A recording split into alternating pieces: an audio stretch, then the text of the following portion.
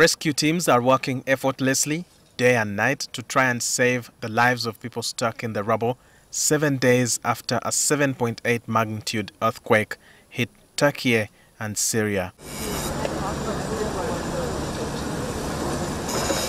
The dead, including a 31-year-old Ugandan, Florence Babirye, are now more than 36,000.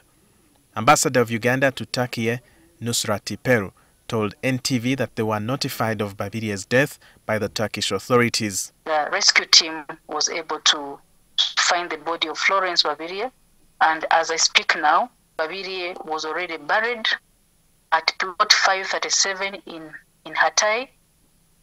And what we have done as a mission is to write to the Ministry of Foreign Affairs requesting to allow the mission to repatriate, to exhume the body and repatriate it to the family. Tiperu says they have notified Babirye's family in Lwengo district. According to Tiperu, the embassy is aware of 16 other Ugandans who were affected and they are working towards supporting them. Chibugushi Ashraf, a student at Firat University, that one is we're also in process to move him to Ankara.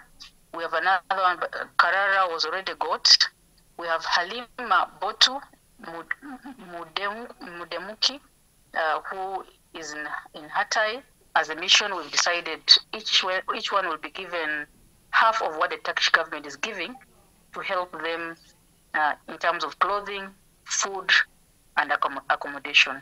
The Turkish government, from our calculation, is giving each victim 10,000 tele, so the embassy will be able to provide half that amount. The catastrophe has left several hundreds homeless and helpless, waiting for aid. Walter Mwesije, NTV.